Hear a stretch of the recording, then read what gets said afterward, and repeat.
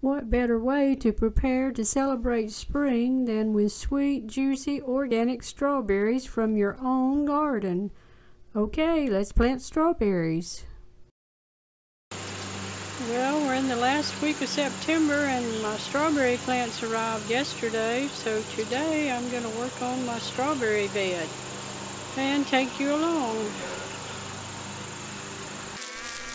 I have buckwheat and crowder peas growing in this bed as a cover crop. My first step in making a strawberry bed is to cut that down.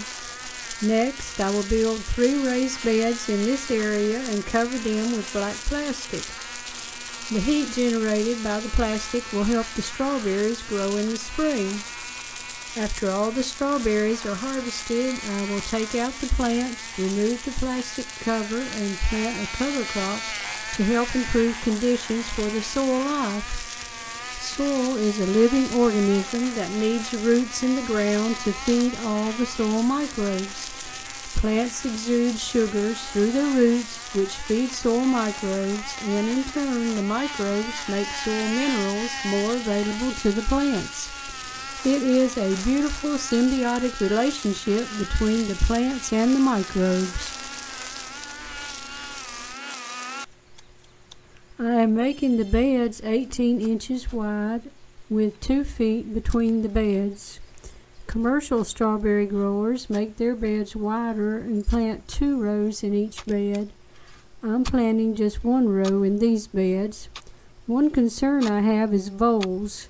In the past, I have had voles tunnel in my strawberry beds and destroy my plants from the roots up. I just hope that doesn't happen this year.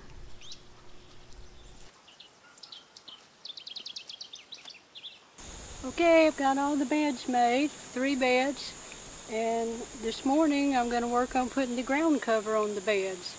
I've wet them all down good so they'll be wet when I cover them up, and so I hope to get that done this morning if it doesn't rain me out.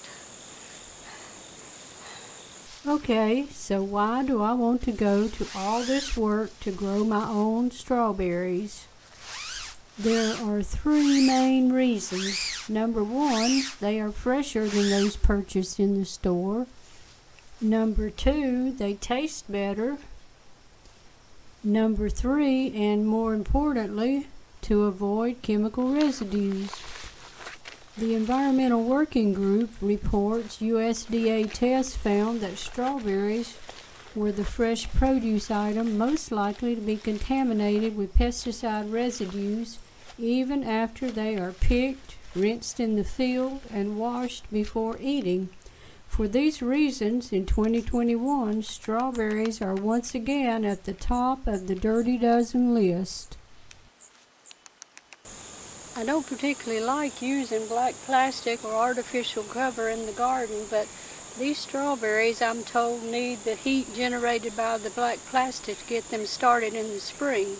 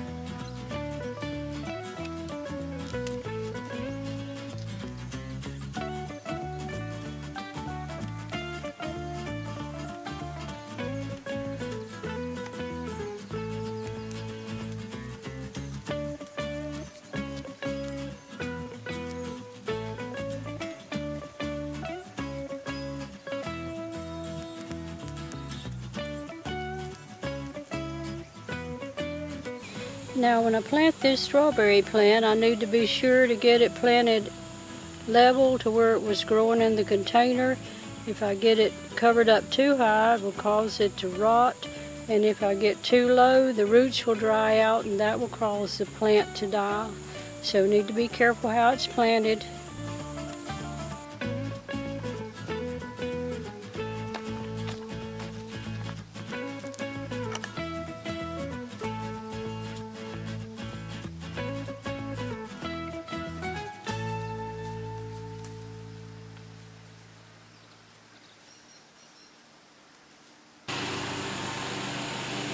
This one has a sucker growing on it already, a runner. I'm going to take that off. I finished planting the Chandler Strawberry plants yesterday, 48 plants in total. And this morning I'm going to water them in with some organic fertilizer to try to help get them off to a good start. Now this has fish and seaweed in it, and Epsom salt and borax, and some fermented plant juice that I made.